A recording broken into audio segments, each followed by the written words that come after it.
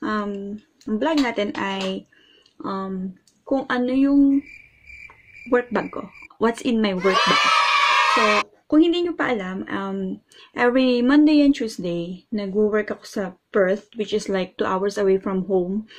So, 10 hours yun. Monday 10 hours. Tuesday 10 hours din. So, most likely, pagod na ako para umuwi pa ng dito sa BUNBURY. So, ang ginagawa ko is nag-stay ako sa isang accommodation, which is sometimes, namimili ako kung anong may sale or may discount, whatever.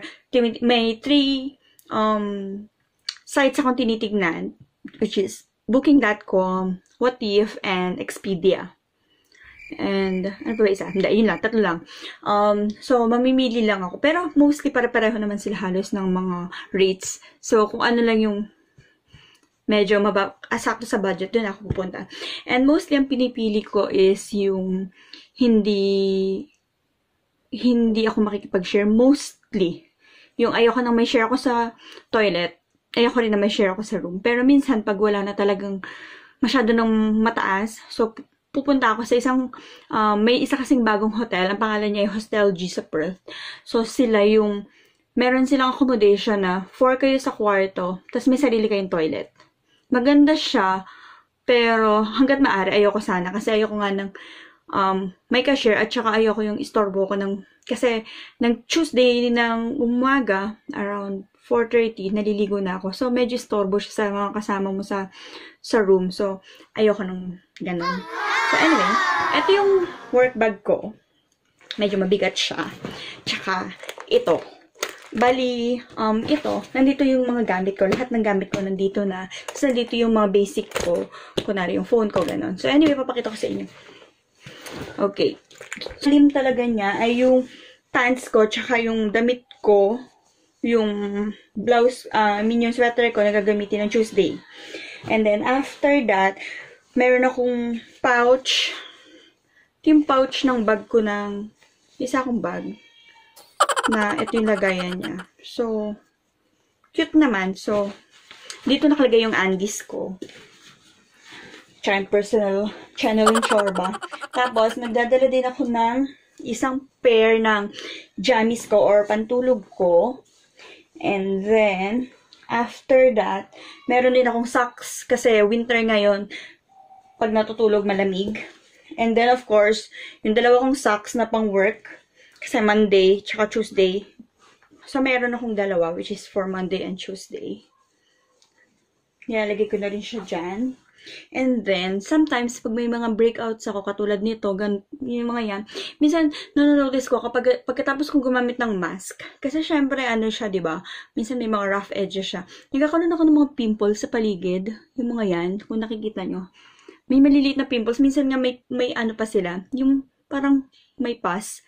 So, minsan nakakairita kapag nilalagyan ng mask na ginagamit sa operating room. So, meron akong reusable, ang cute, diba?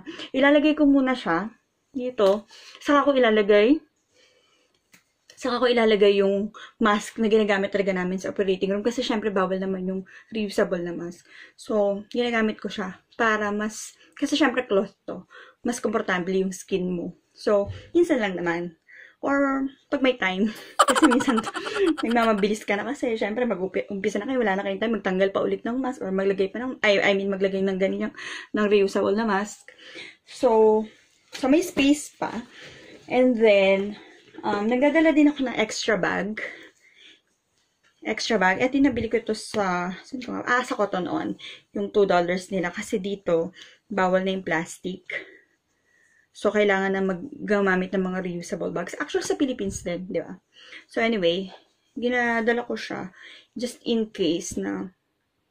May maputulin ako ng bag or may extra akong kailangan dalhin. Pero anyway, kahit na ano pa, basta meron akong extra na bag. Maliit lang siya, pero okay na rin. At least may standby ako. And also, nagdadala din ako ng book. It's The Courage to be Disliked. Tagal ko na to, pero hindi ko pa rin siya natatapos. Kasi minsan after ng work, wala ka nang energy. So, ang ginagawa mo, nag-scroll ka na lang ng social media, nanonood ka ng TV, pero hindi mo na naintindihan kung ano yung pinapanood mo. Wala ka na rin time mo to, kasi, ay, magbasa kasi, syempre, pagod ka na, diba? So, hopefully, matapos ko siya. Kung pabango, favorite ko talaga to. Minsan ko lang siya gamitin.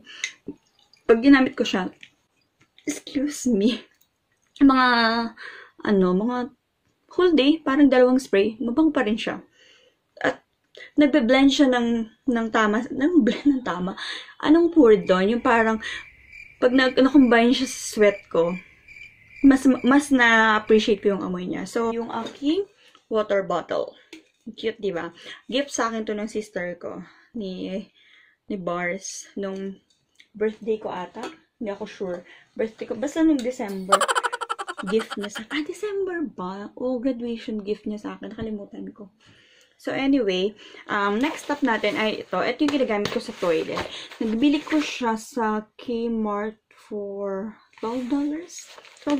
Gusto ko siya kasi minsan pag nag-hotel ako, pag may mga accommodation or hostel or parang backpackers, ayokong ibaba yung gamit ko kung saan. So, mas gusto ko siyang i-hang. So, gusto ko to. Na-hang ko siya. Tsaka, hindi ko na rin tinatanggal kasi nakakapagod din magtanggal eh. So, okay na din to.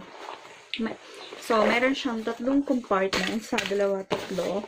So, sa first compartment, meron akong wipes.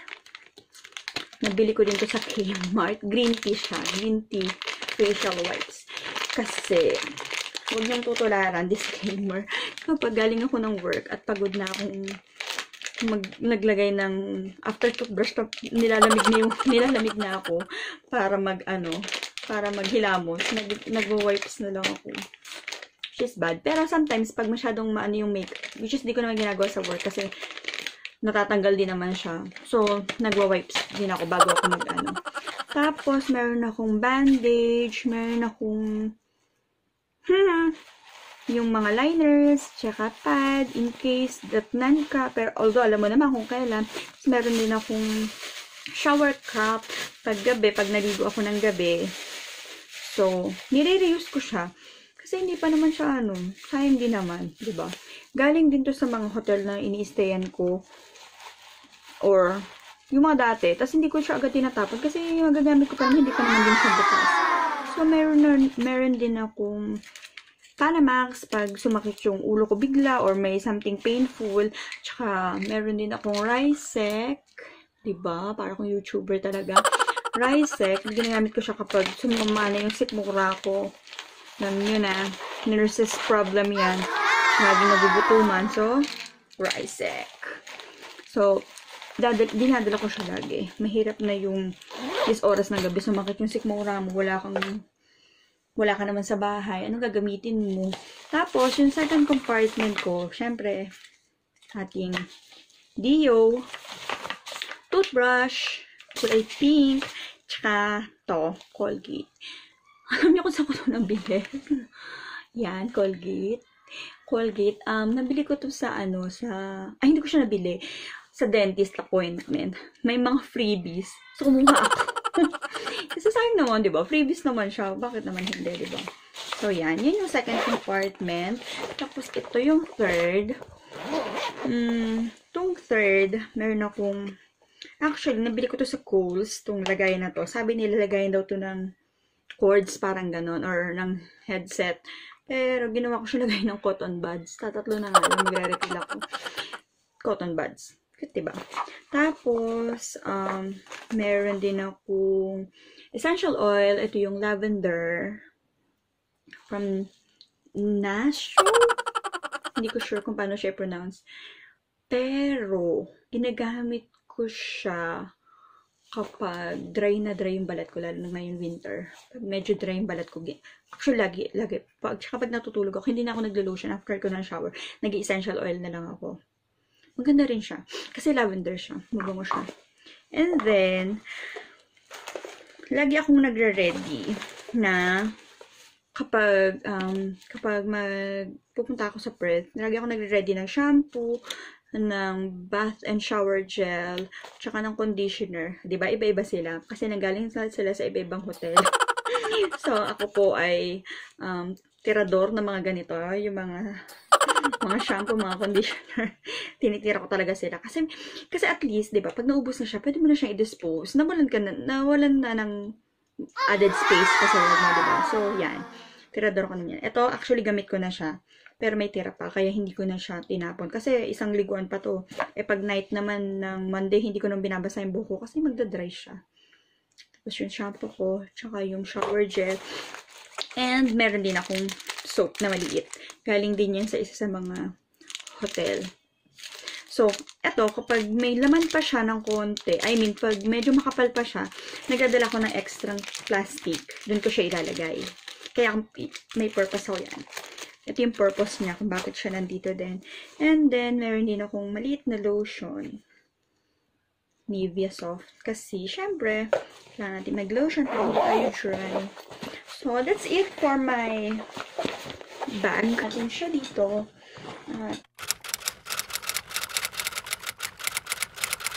Wala na. Alis ng barko. Okay. Mako-close na natin sila. Yun na yung laman ng ating bag. Yan. Tapos, sa bulsa niya, nagdadala ko ng actually, isang pouch lang. Ito. Tsaka pens. Nagdadala ko ng pens. Although sa locker ko, nandun na yung may isa pa akong pen. Meron din akong, alam niyo yung ginagamit sa screen na ball pen. Yung likod nun. Meron din ako nun sa locker ko. Kasi ano yun. Tawag dito. Yung touchscreen yung mga computer. So, ang hirap magpipindot ng puro kamay mo yung pinipindot mo. Minsan hindi na daw sinasagot. So, mas maganda na yung tuk-tuk-tuk-tuk. Tsaka mayroon din akong scissors doon. At kung ano-ano pa. So, aking locker key. Kaya, diba? It's from Milano. Aking keychain. Ang aking school ID. Aking school ID. Aking power bank. Ang aking dalawang cord. Tsaka yung aking plug. May name pa yan. Diba? So, ito, dalawahan yan. So, minsan, pag mag-charge ako ng power bank ko tsaka ng phone ko, pagsasabayin ko sila. Lalo na paggabi. Para the day after, magagamit ko na sila ulit. So, yan. So, balik natin dito. Tapos, passport. Kasi minsan pag nag-check-in, ang gusto nila passport or driver's license. So, nagdadala ako lagi ng passport ko. Ang aking power bank, lagay na natin yung ID. Tsaka ito. Tapos, meron din akong notebook. Maliit. Sa itong bag ko, nabili ko siya sa Colette. Tapos tayo sa ating bag. We'll go ahead. At nandito na tayo sa ating maliit na bag na favorite ko lately. Kung makikita niyo sa Instagram ko, pinupost ko siya lagi. Siya talaga yung favorite ko. So anyway, meron siyang dalawang compartment. Yan. Ito yung napili kong color kasi madali siyang i-match.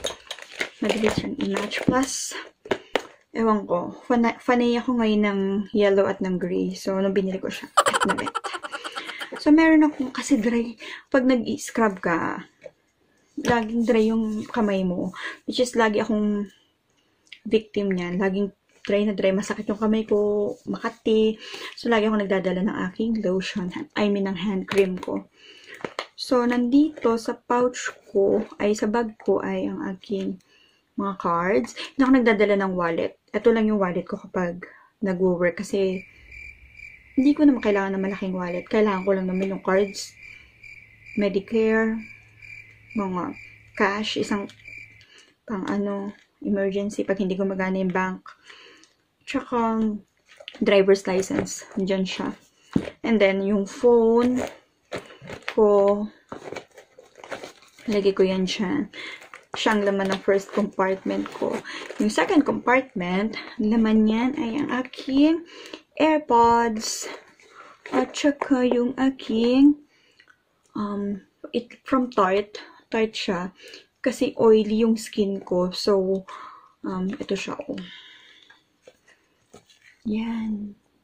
So, meron siyang white, parang powder. Parang powder. Tapos, meron din siya nito. Ito yung parang oil paper. Ano tawag dito? Blotting paper. Yan. So, syempre, after, minsan, kunwari lunch break, may time ka mag-toothbrush, may time ka mag-retouch. Ayoko na magdagdag ng makeup. So, magbablot na lang ako para hindi matanggal makeup ko. Ay, nasa yung ano ko? Ay, hindi ako nakasama. Nasa na yun? Nasaan banda yun? Yan. Ito ang aking rosary. Cute ng lagayan. Actually, yung lagayan ko ay yung Pandora. Pandora. Kasi ang liit niya. Tapos ang cute niyang, black pa siya. Tapos ito yung Pandora ko. Ay, ito yung rosary ko. I got this rosary from, Hera Fatima. De Fatima.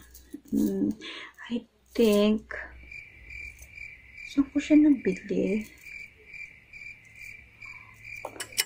Search nga natin saan ko siya nabili. Kasi pag nagta-travel ako, bumibili ako ng rosary.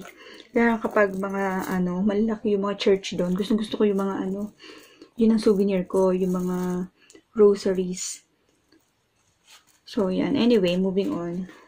Gusto ko yan. Ever since, lagi ko siya dapat kasama.